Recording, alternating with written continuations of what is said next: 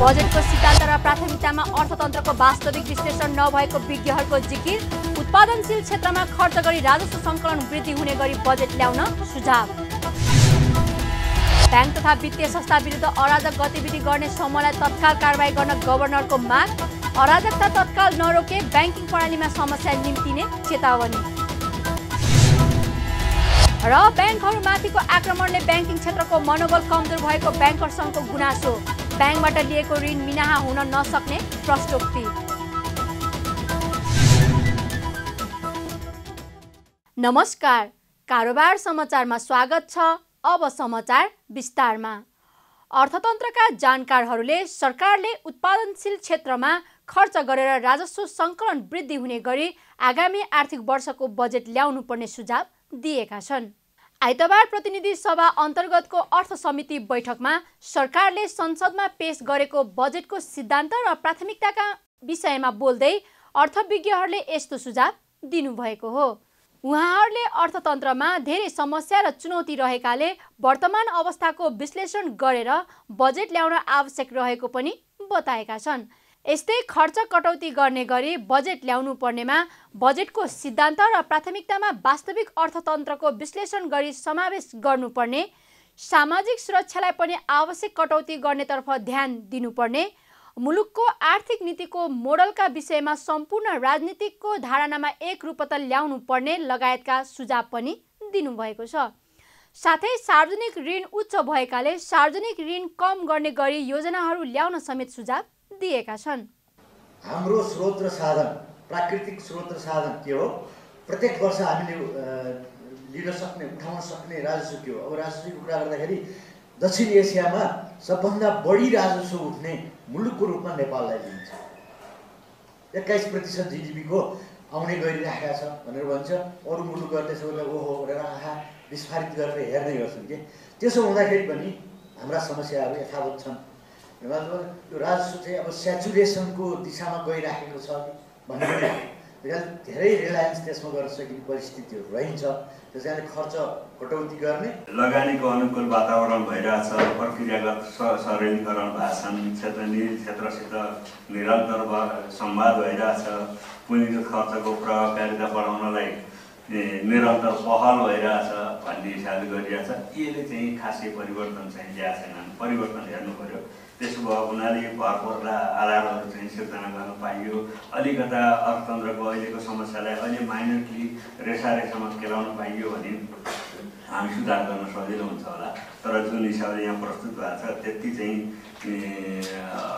त्यो आधारहरू सिर्जना गरेन कि भन्ने लाग्छ।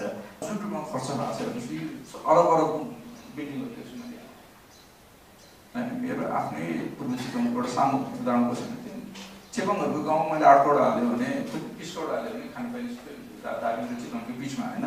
त्यसमा प्रायोरिटी नराखेर हामीले सौरामा चाहिँ 75 करोडको सभा बनायौँ, जसको पैसा कहाँबाट आउँछ सबै त्यो सेन्समा चाहिँ वास्तवमा भने यो जुन खर्च हो अनि कहाँ रोड बनाएको छ यसले हाम्रो गरिबी निवारणमा, समानता बढाउनमा कसरी खर्च गर्यो भन्ने चाहिँ हाम्रो एनालिसिस हुन एकदमै जरुरी छ। अरबौँ ऋणहरू के अरे पैसा हालेर चाहिँ बिल्डिङहरू बनाउनु पर्ने थिएन।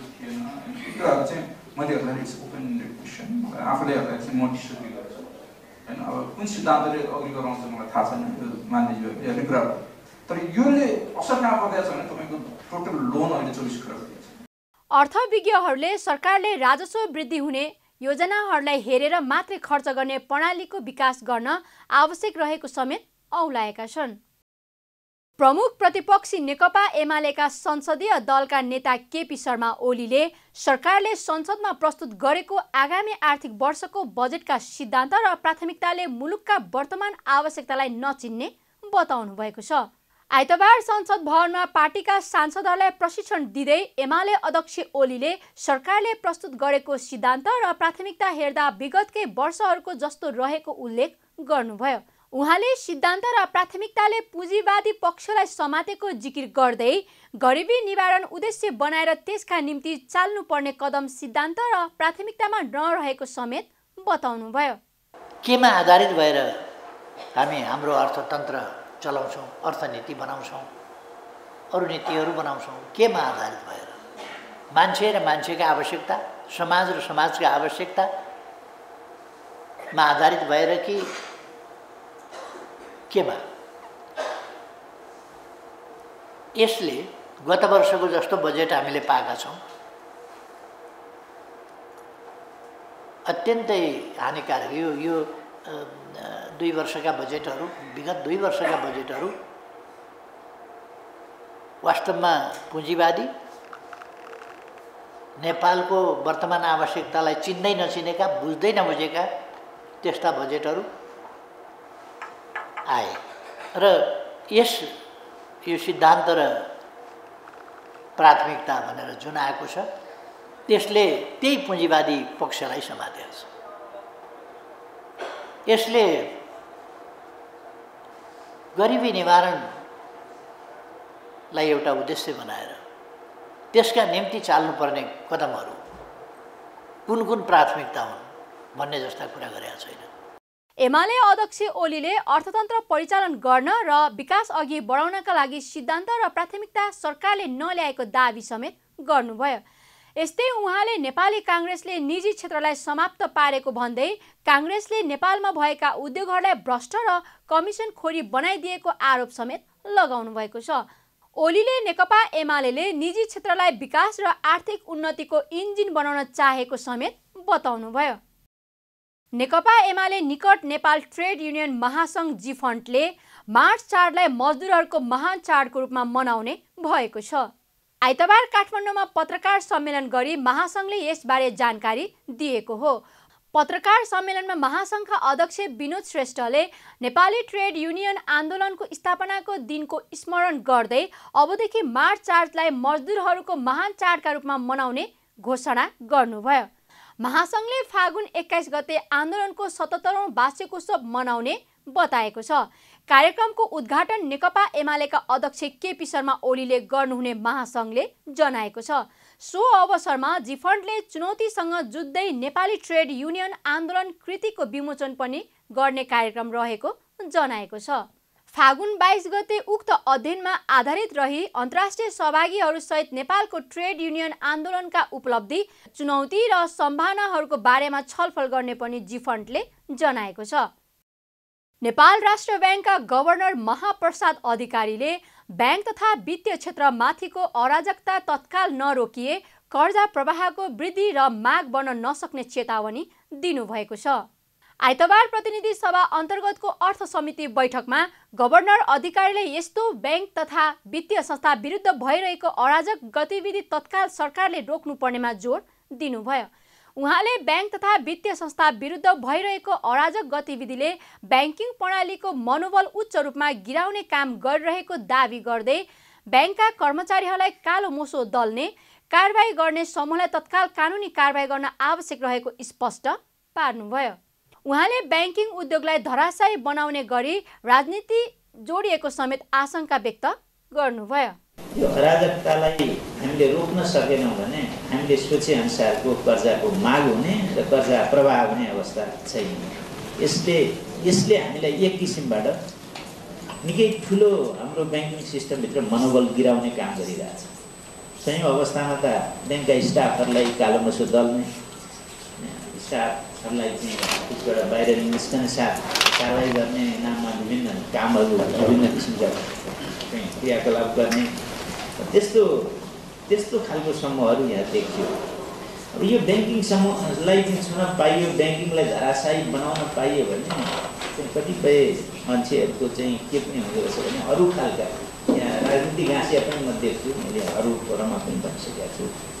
गभर्नर अधिकारीले नेपाल प्रहरीको केन्द्रीय अनुसन्धान ब्युरोले ब्याङ्कर्सहरूलाई पक्राउ गरेको सन्दर्भमा अन्य ब्याङ्कर्सहरू आतंकित हुनुपर्ने अवस्था नभएको पनि स्पष्ट पार्नुभएको छ। उहाँले केन्द्रीय अनुसन्धान ब्युरोसँग राष्ट्र ब्याङ्कले ब्याङ्कका कर्मचारी पक्राउ सम्बन्धमा सोधपुछ गर्दा सहकारीको अनुसन्धानको क्रममा पक्राउ गरेको बताएको जानकारी दिनुभयो। उहाँले राष्ट्र ब्याङ्कले ब्याङ्कमा भएका अनियमितताका विषयमा अनुसन्धान गरी कारबाही गर्ने गरेको भन्दै अहिले प्रहरीले गरिरहेको अनुसन्धानलाई सबैले सहयोग गर्नुको विकल्प नभएको स्पष्ट पार्नुभयो। उहाँले ब्याङ्कर्सहरू दोषी ठहर नभएर बाहिर आउने र दोषी भए कानुन अनुसार सजाय भोग्नुपर्ने भन्दै केही साथीहरू पक्राउ परे भन्दैमा आतंकित हुन नहुने बताउनुभयो। उहाँले ब्याङ्किङ क्षेत्र निक्षेपकर्ताको रकमबाट चल्ने भएकाले स्रोतको दुरुपयोग हुने गरी कसैले पनि रकम चलाउन नहुने धारणा समेत राख्नुभयो। अहिले नेपाल प्रहरीले गरिरहेको अनुसन्धान चाहिँ के रहेछ त भने उहाँहरूले सहकारीको अनुसन्धान गरिराख्नु भएको छ। कुनै सहकारीको त्यो सहकारीको अनुसन्धान गरिराख्दाखेरि सहकारीको छानबिन गरिराख्दाखेरि त्यसको लहरो तान्दै तान्दै अहिले भइरहेको ब्याङ्कर साथीहरू काम गरिरहेको साथीहरू र पुरानो साथीहरूसँग पनि पुग्नु भएको छ। उहाँहरूले हामीले यो फ्रडको छानबिन गर्दा त्यहाँसम्म पुगेका हौँ। यो स्थिति आयो भन्नुभएपछि यसले अलिकति बजारमा मान्छेहरूलाई खास गरी कर्मचारीहरूलाई आतंकित भए जस्तो हामीले महसुस गरेका छौँ। यो ट्रेन्ड राम्रो भएन। यसलाई चाहिँ हामीले थप पहिले चाहिँ छानबिन गरेर त्यो लेभलमा पुगेर गरिदिँदा राम्रो हुन्छ। अलिकति यहाँ चाहिँ के अरे समातिएको जस्तो अवस्था देखियो हामीले भनिराख्दाखेरि उहाँहरूको भनाइ हामी छानबिनको एउटा स्टेजमा पुगेरै यहाँनिर आएका हौँ, यो दिनु पर्यो हो भन्ने कुरो गर्नुभएपछि हामीले ब्याङ्कर साथीहरूसँग पनि बसेका छौँ। उहाँहरूलाई यसबाट आतंकित नहुनुहोस्। जो साथीहरू अहिले पक्राउमा पर्नु भएको छ उहाँहरूले सही काम गर्नुभएको छ भने पक्कै पनि राष्ट्रिय ब्याङ्कको पनि टेक्निकल सहयोग उहाँहरूले दिनुहुन्छ र उहाँहरूले चिन्ता लिनु पर्दैन। छानबिनलाई सबैले अनुसन्धानलाई सबैले सहयोग गर्नै पर्छ। उहाँहरू निश्चय हाल्नुहुन्छ होइन कोही कसैले गल्ती नै गर्नुभएको छ भने त्यसमा त सजायको कानुनअनुसारको भोग्नै परिहाल्छ। यस्तै गभर्नर अधिकारीले नेपालको ब्याङ्क वित्तीय संस्थाको अवस्था अहिले दक्षिण एसियामा नै सुरक्षित र पारदर्शी रहेको दावी समेत गर्नुभयो। नेपाल ब्याङ्कर्स सङ्घका अध्यक्ष सुनिल केसीले ब्याङ्कहरूमाथिको आक्रमणले ब्याङ्किङ क्षेत्रको मनोबल कमजोर भएको गुनासो गर्नुभएको छ। आइतबार बसेको प्रतिनिधि सभा अन्तर्गतको अर्थ समिति बैठकमा सङ्घका अध्यक्ष केसीले पछिल्लो समय ब्याङ्किङ उद्योगलाई लक्षित राज्य पक्ष र बाहिर सडकबाट दिने दबावले अप्ठ्यारो बनाएको गुनासो गर्नुभएको हो। उहाँले ब्याङ्कहरूले धेरै नाफा कमाए भन्ने आरोप लगाए पनि पछिल्लो समय लगानीको 10% मात्रै नाफा आर्जन गरेको समेत स्पष्ट पार्नुभयो। बैठकमा सङ्घका अध्यक्ष केसीले नेपालको ब्याङ्किङ उद्योग दक्षिण एसियाका अन्य देशहरूको भन्दा सबल र बलियो रहेको दावी समेत गर्नुभयो। हाम्रो चाहिँ हेर्ने हो भने आजको दिनमा 700 अरब लगानी हामी भन्दा 719 अरबको लगानी गरेका छौँ र त्यसबाट चाहिँ यो वर्ष सकिँदासम्म हामीले अझै गऱ्यो भने 60 अरब जतिको आम्दानी गर्दाखेरि त्यो चाहिँ हाम्रो आम्दानी चाहिँ जुन हामीले क्यालकुलेट गरेका छौँ त्योभन्दा 10% भन्दा पनि कम खालको चाहिँ आम्दानी भइरहेको बेहोरा पनि मैले यहाँहरूलाई जानकारी गराउन चाहेँ मानवजीहरूमा। र अब पछिल्लो समय चाहिँ यसरी यो ट्रान्सपेरेन्ट हुँदाखेरिको कारणले गर्दा र हामीले हरेक कुरा चाहिँ बाहिर ल्याइरहँदाखेरि चाहिँ बेला बखत चाहिँ ब्याङ्किङमा अलिकति अप्ठ्यारो स्थिति सिर्जना गर्नको लागि आरोप प्रत्यारोप हुने भइरहेको कुरा चाहिँ यहाँहरूलाई पनि जानकारी नै भएको कुरा रह्यो। र त्यसमा चाहिँ अब पछिल्लो समय अलिकति सडकबाट नै लोन तिर्नु पर्दैन, लोन नतिर्ने कुरा हो भन्ने कुरा चाहिँ आइरहँदाखेरि चाहिँ त्यसले अलिकति हामीलाई अलिक अप्ठ्यारो अवस्थामा पारेको छ। अलिकति पछाडि कोभिडको टाइममा जाँदाखेरि चाहिँ कोभिडले जुन किसिमको एउटा अप्ठ्यारो अवस्था सिर्जना गरेको थियो त्यो बेलामा पनि ब्याङ्किङ इन्डस्ट्रीले नेपाल राष्ट्र ब्याङ्कसँग पनि गरेर हामीले सबैलाई एउटा किसिमले बचाउने खालको काम गऱ्यौँ। इन्ट्रेस्टको रिबेटहरू दियौँ, इन्ट्रेस्ट कम गरिदियौँ, नयाँ पैसा ल्याएर एकदम सस्तोमा इन्ट्रेस्टहरू दियौँ। काम गर्न नसकिरहेको लकडाउनको पिरियडमा पनि हामीले थुप्रै खालको सहयोगहरू चाहिँ गऱ्यौँ र त्यसको कारणले गर्दा धेरै जस्तो व्यापार बिजनेस चाहिँ त्यो कोभिड पछाडि पनि एक किसिमले तङ्ग्रेर अगाडि आउन सकेको अवस्था थियो, जुन चाहिँ अरू खालका देशहरूभन्दा नेपालमा राम्रोसँग अलिकति अगाडि बढेको थियो। यस्तै सङ्घका अध्यक्ष केसीले ब्याङ्कको ऋण मिनाहा हुन नसक्ने समेत स्पष्ट पार्नु भएको छ। साताको पहिलो दिन पनि शेयर बजारमा गिरावट आएको छ। आइतबार शेयर बजार मापन गर्ने नेप्से परिसकमा 11.78 अङ्कको गिरावट आएको हो। नेप्से परिसक अघिल्लो दिनको तुलनामा 0.59% घटेर 1960.30 अङ्कमा झरेको छ। यस दिन होटल र पर्यटन र उत्पादनमूलक बाहेकका समूहले समग्र परिसक घटेको हो। व्यापार समूहको परिसक सबैभन्दा धेरै 2.52 अङ्कले घट्दा अन्य समूहको परिसक 1.02%ले घटेको छ। बाँकी कारोबारमा आएका सबै समूहको परिसक 1% भन्दा कमले घटेको छ। घटेको बजारमा कारोबार रकम समेत घटेको छ। दिनभर कुल 309 कम्पनीको जम्मा 55,74,000 किता सेयर 2 अर्ब 8 करोड 27 लाख रुपैयाँ बराबरमा सीमित भएको छ।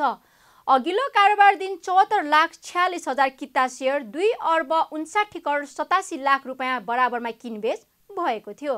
आज कारोबार रकमको आधारमा सोनापुर मिनरल्स एन्ड आयल लिमिटेडको सर्वाधिक 13 करोड 20 लाख रुपैयाँ बराबरको सेयर किनबेच भएको छ। बाँकी कुनै पनि कम्पनीको सेयर कारोबार 10 करोड पुग्न सकेन। आज नेप्से परिसक र कारोबार रकम दुवै घटेको दिन पनि ग्लोबल आयामी लघुवित्त वित्तीय संस्था लिमिटेडको सेयर मूल्य सर्किट लेभलमा बढेको छ। ऊर्जा जल स्रोत तथा सिंचाई मन्त्री शक्ति बहादुर बस्नेतले डिजिटल नेपालको सङ्कल्प र घोषणालाई सार्थक र साकार बनाउनु पर्ने आवश्यकता रहेको बताउनु भएको छ।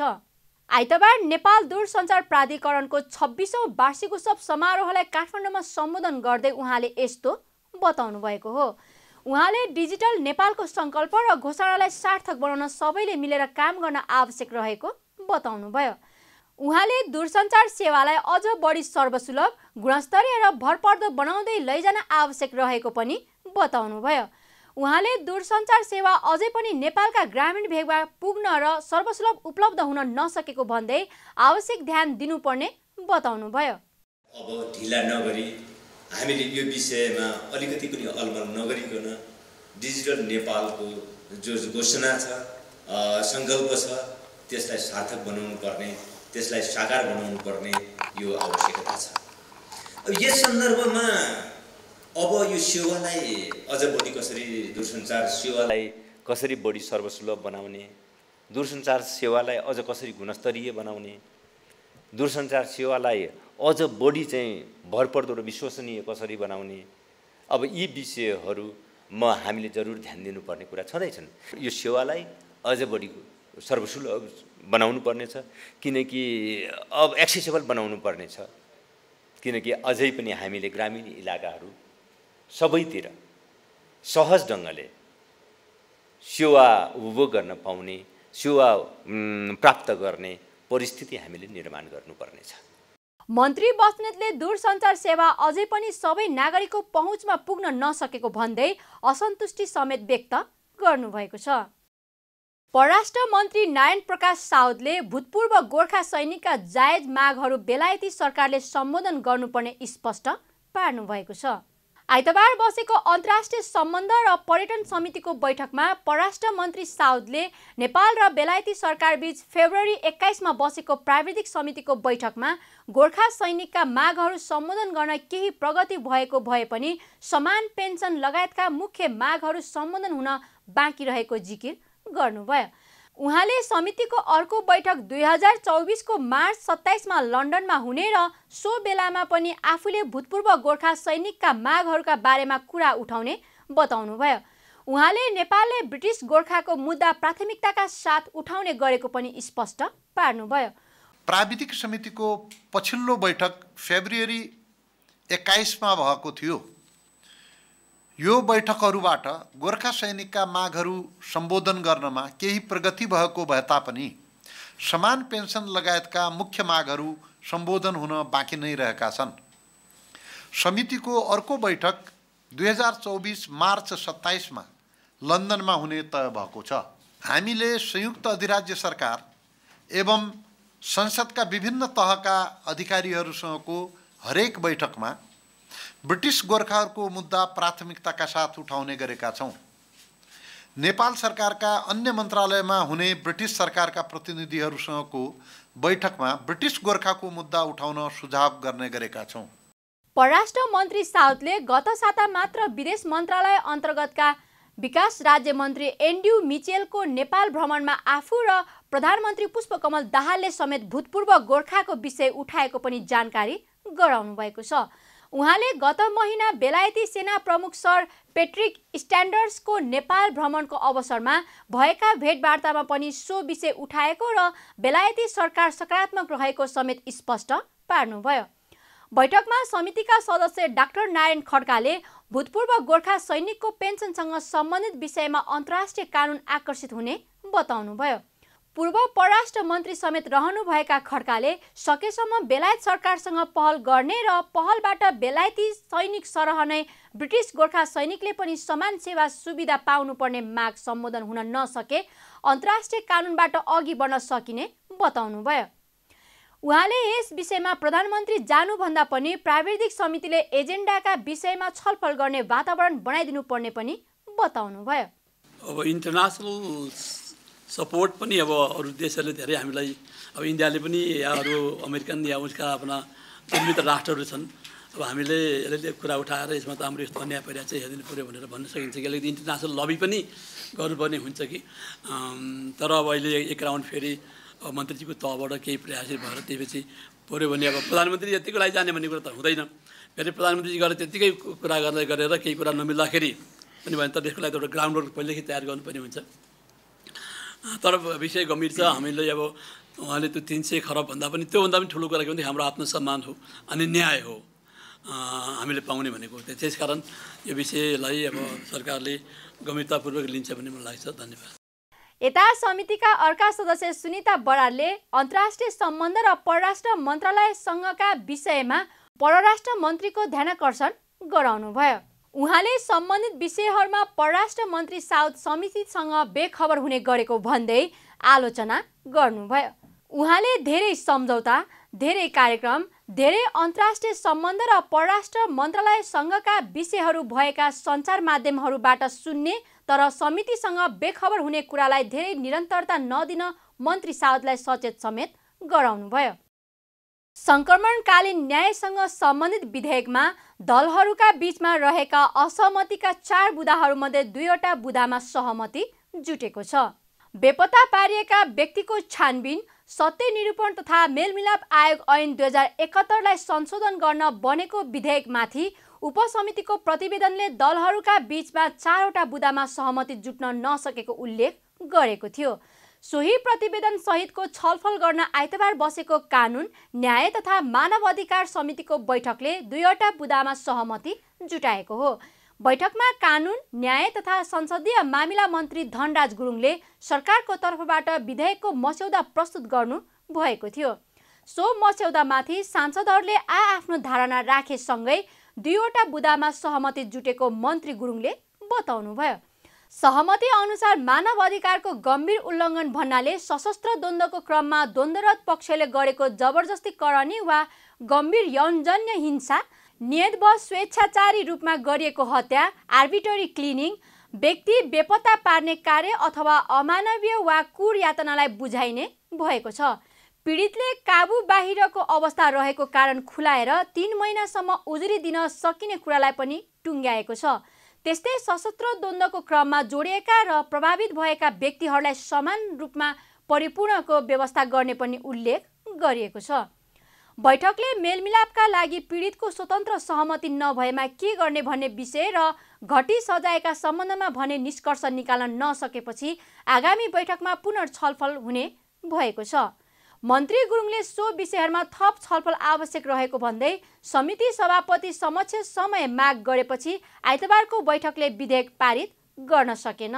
सहमति होइन, मेलमिलापको सन्दर्भमा सहमति, स्वतन्त्र सहमतिको कुरा आयो यहाँ। यो स्वतन्त्र सहमति हुनुपर्छ, नभएमा के गर्ने भन्ने विषय पनि हामीले चाहिँ ध्यानमा राखेर त्यसपछि यो सजाय कट्टी होइन, घटी सजाय अभियोजन गर्दाखेरिको मात्रै कुरा रह्यो। सजाय घटी गरेर कति सजाय घटी गर्ने, यसलाई ओपनै राख्ने कि भन्ने कुरामा पर्सेन्टेजै तोकम भन्ने कुरा भइरहेछ। फेरि कति तोकम भन्ने कुरामा पनि हाम्रो छलफल बाँकी रह्यो। यसले अलिकता समय माग्यो सभापति महोदय।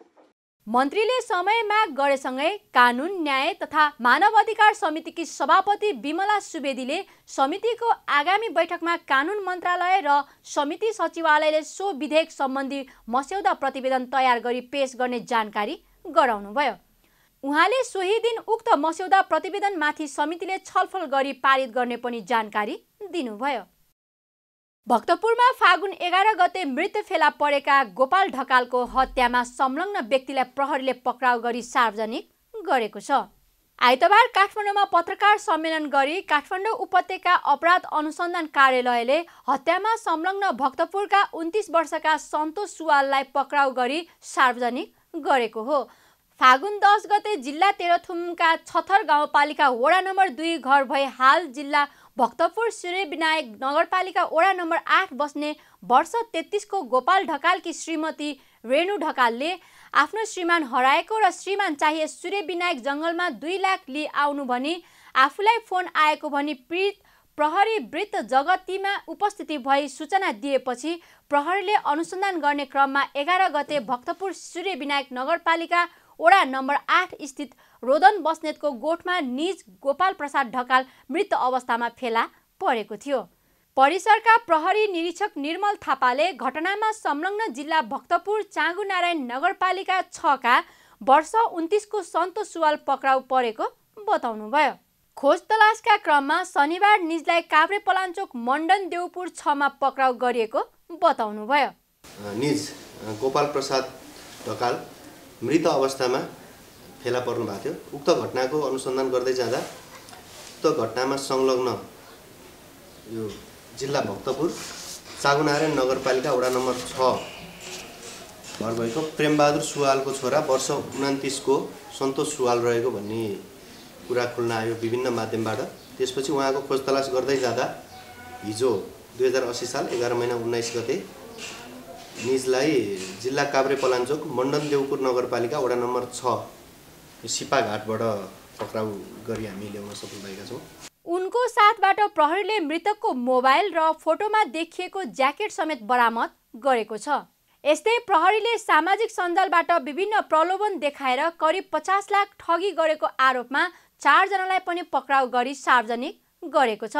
पक्राउ पर्नेमा सर्लाहीको विष्णु गाउँपालिका 4 घर भई पुरानो बानेश्वर काठमाडौँ बस्ने 21 वर्षीय आदित्य कुमार सिंह, सोही ठाउँका 20 वर्षीय सिद्धार्थ कुमार सिंह रहेका छन्। यस्तै 12 कलैया उपमहानगर 11 घर भई भक्तपुर गट्ठाघर बस्ने 22 वर्षका रामसेवक राम र पर्सा वीरगञ्ज 15 घर भई गट्ठाघर भक्तपुर बस्ने 24 वर्षका आकाश शाह सोनारलाई पनि प्रहरीले पक्राउ गरेको छ। उनीहरूले सामाजिक सञ्जालमा नक्कली एकाउन्ट बनाएर महँगो ब्रान्डका मोबाइल सस्तोमा दिने, आकर्षक तलबमा विदेश पठाउने लगायतका प्रलोभन देखाएर 49,58,800 रकम ठगेको प्रहरीले जनाएको छ। कारोबार समाचारमा अब सुन चाँदी र विदेशी विनिमय दर सम्बन्धी जानकारी।